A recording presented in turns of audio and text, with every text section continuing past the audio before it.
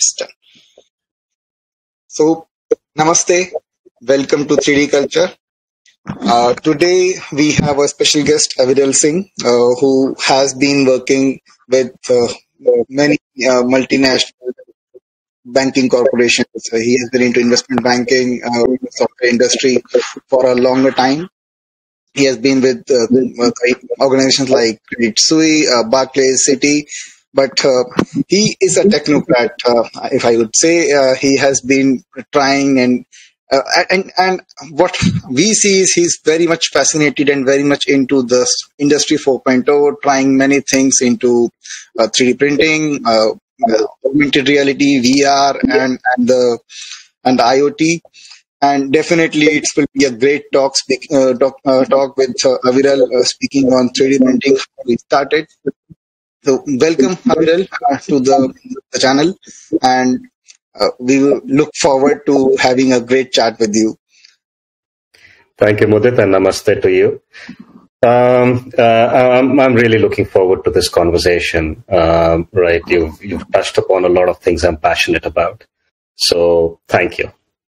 So, Aviral, straight first question comes out to the mind is that you have been into software industry and basically working with large banking corporations, and industry 4.0 or the manufacturing industry is definitely leaps apart from what software industry is, and your interest into these things, and you have been quite not a new entrant. You have been trying different things, experimenting with 3D printers. So what makes you interested, and how did you started with this? If you would like to just talk about that. Thank you, Mudit. So I'm a very different person, right? Some people would like to call me crazy. And technology is something that I have been interested in throughout, starting right from when I was a kid. In fact, I'm probably going to reveal my age here, which I shouldn't. But I remember when the first radio kits came out in India. I actually created a transistor, and that's how I learned how to use a soldering iron and understand what a resistance and a capacitor was. And I've always tried to do things with my hands. And getting into software was more of a coincidence than anything else. And for me, all technology, including software, is very exciting. So from an industry 4.0 perspective, I think I first got interested in it about 4 years ago, when I read about 3D printing and what 3D printing was doing, and augmented reality and virtual reality have been growing on their own on the side, right? And including IoT. And I've been trying to follow what's happening in this space for a while. But then came the lockdown. And after the first lockdown, looking to see what I could do out of interest right at home. And December last year was when, just fortuitously in a conversation with a friend, we started talking about 3D printing. And his wife happened to be a printing engineer and said, let me put you in touch with some of my classmates. And the conversation started from there, and then I just got a 3D printer early this year and started to play around with it. And it's been very exciting because 3D printing, reading about 3D printing and doing 3D printing, as I'm sure you know very well, are two very different things. Very different, yes. And I've had so many people come and just watch the printer and go, oh, that's what you meant by what you were talking about, right? And I can sit and I get mesmerized. I can watch it for hours, just printing away, which makes no sense, but I can still watch it for hours, just printing away. So, same with you, right? Yeah. So, getting a printer and then starting to experiment with various things right, has really caught my attention, and I have absolutely no intention of stopping. So I hope that gave you kind of the background of what is driving me to this side. Absolutely. Absolutely. And yes, you very well said that since you have interest in technology, and we must learn that how to utilize the time to the best. Talking about 3D printing, and I'm sure there are multiple applications, 3D printers connected with IoT, multiple apps. So that's also going. So have you tried to experiment in that area as well? Not yet, not yet. I had a full time job until recently, and time is always at a premium, right? But I'm starting to think about that. But what's very interesting is if you look at the market today and what's happening, 3D printing is an area where things are changing. Sometimes it feels like on an hourly basis. Right, if you look at the materials coming out, if you look at the techniques coming out, post-production techniques coming out, and one of the things that has happened, I think it was last week, if I remember correctly, is somebody released a full suite of software to manage, I think, up to 40 printers at a time. So those things are already out there. And if you look at how 3D printing will really work in the future, if you look at least from an industrial perspective, you have to integrate it with the floor management software of the firms, right, of the factories. Because if you can't do 3D printing on demand, which automatically starts things, monitors things, finishes things, takes it off the build plate so you can do your next build, that's going to be very difficult to manage. So I think the automation piece that you're talking about, which will include everything from IoT to monitoring to control systems around 3D printer, are going to be very important. And at the same time, if we don't look at the AR and VR technologies from a variety of perspectives, in my opinion, AR is going to be critical in terms of making sure that the models are appropriate, right, for whatever we're trying to do. And VR is going to be critical in terms of doing the modeling, right, making sure the models look fine by themselves. And if you're going to take something which is in the virtual world, which are our models, and make it real, right, then we have to go through those steps. So I think within a very few years, we're going to see that integration across all four of these technologies, right, which will really take 3D printing to the next level. Because by itself, it's a very interesting technology, but to really have the impact, it's got to kind of get into the day-to-day of everything, is my opinion. Yep, absolutely. I think I've been speaking to many people, 3D printing. We have talked at length about 3D printing, working with IoT devices, 3D printing. In fact, Cura has now enabled AI-based slicing into their software. That's a paid service for now. But you are the first one talking about AR and VR. So definitely that's a great thought, I would say. And I definitely agree with you. We have a virtual reality augmenting our capabilities to create a project, create a material product just from the view of it and directly into a 3D printer. Definitely, that's the future. I totally agree with you. It will be in just a few years, maybe just couple of years or 3 years. And talking about the learning, so you touched upon that doing 3D printing and knowing and reading about 3D printing is completely different. I truly stand in the same boat with you, especially when we start with FDM printing. That's very tough or very critical because we often fail, and impatience plays a critical role. Do you want to share a few of your learnings in the early days? Patience, as you said, I think is number one, right? FDM is awesome, but one of the things is it's also slow. So just understanding that, let it happen, don't touch it, right, is one brilliant thing. A few other things, I think, the especially the hobby printers, right, when you first get them. A hobby printer out of the box and an upgraded hobby printer are two completely different printers, right?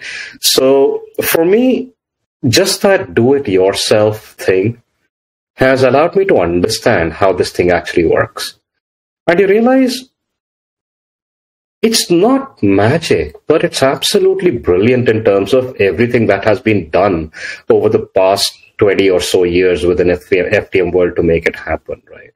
And to me, even more than just the printing has been the understanding of what printing can do for us and some of the conversations that I've been having, right? And if you really look at the contributions that are possible, it's absolutely amazing. So there's one conversation that you can have about how industry can improve, right? There's another conversation I was having with somebody who is starting a company to make devices for people with disabilities.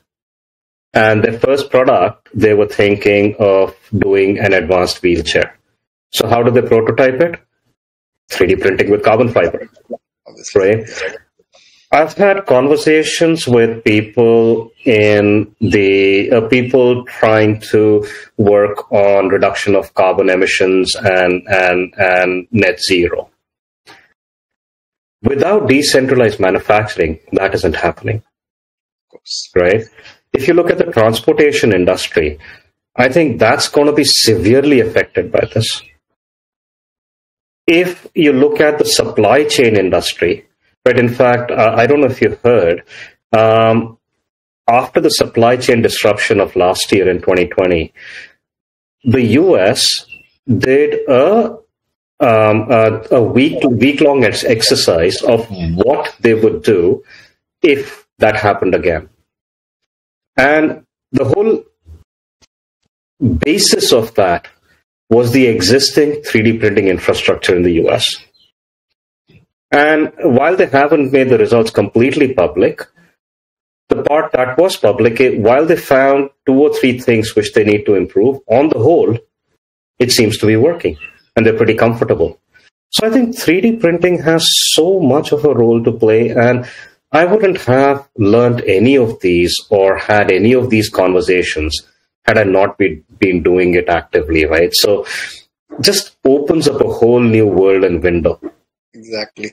And you touched about that medical. So that's a massive field. I have seen people, and surgery planning is a very good upcoming field in India. In India, we have been quite behind the US and other European countries, but there's a company in Chennai which is doing surgery planning on demand.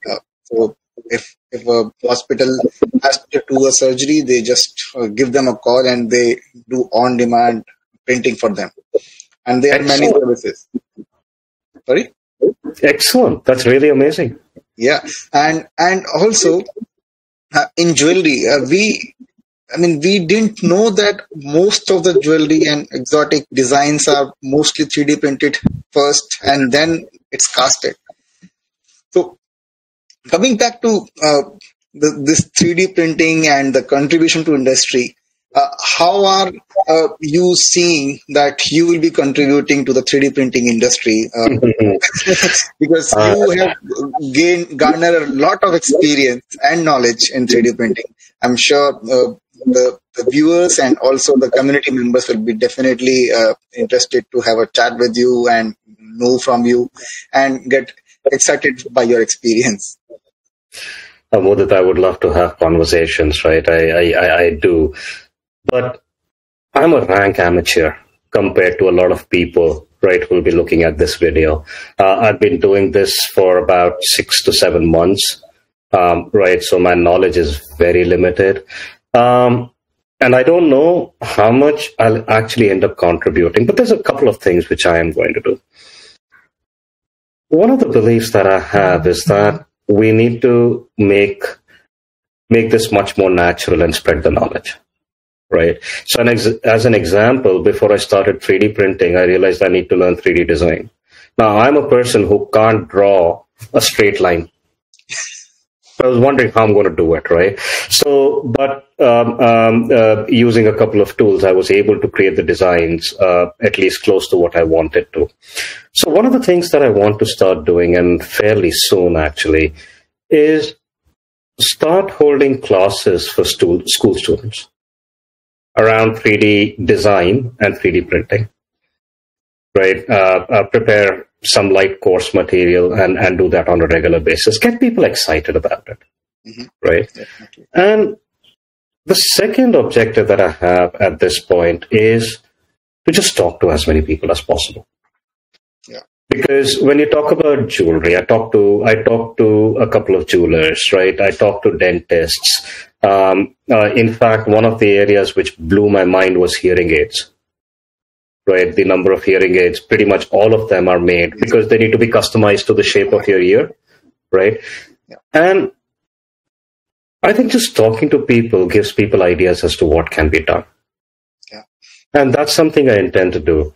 The one thing we really need to figure out is how we can get 3D scanning to become more egalitarian and accessible, right? The moment we can do that, I think 3D printing will follow in suite. But those are my current plans. Whether I do something more or not remains to be seen, right? And depends on where I go from where I am right now. And you touched a very good point because I know the person I was talking about, my friend who runs a startup. He also the similar kind of guy who do not know design, but he's having a full-fledged 3D printers army with him. And so do I. I also don't know design. I tried my hand, burned my hand, and it's just for hobby, so I could not, but I outsourced it. You learned it because you had a more interest, maybe that. But I think the knowledge base is so immense. We get designs, obviously custom designs have to be made, but we get so much ideas when we just it. So, do you want to share some of the products or some of the articles which you have 3D printed, which are some cool stuff just to know what we are printing? That's going to be a difficult one to answer, Mudit, because it's very interesting, right? So I first started with all the standard stuff because there's so much to learn, right? So I looked at some of the things you print are in the beginning are the tools to calibrate your printer. That's what you pretty much start with after you do the cat or the dog. And then I started to look at various things. So the octopus, just to look at how, right, you have those structures being built.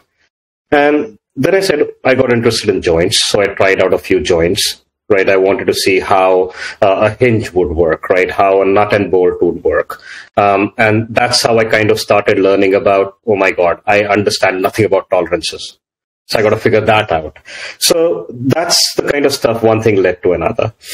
In terms of finished products, again, I've done toys.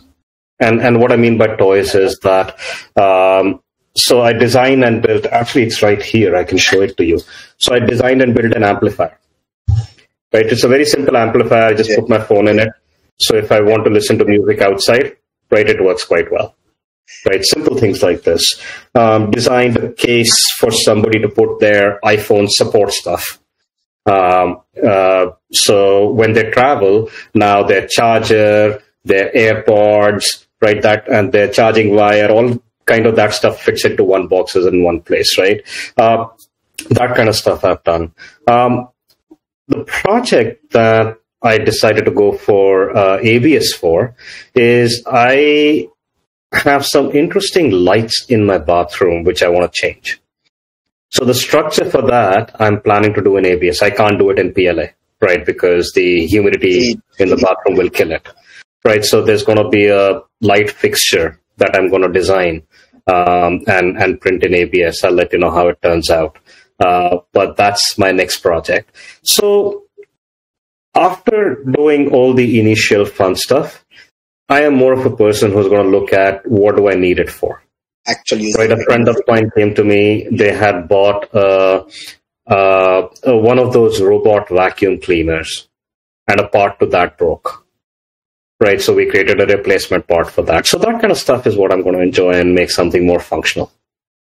So you are coming exactly to the point where we started with an idea to have this community, or the 3D culture part. The name culture comes from that idea when I was speaking to one of our associate, Vivek, that 3D printing and its application. So my idea was that I have a broken, or I have a vacuum cleaner at home, and it's an actual story.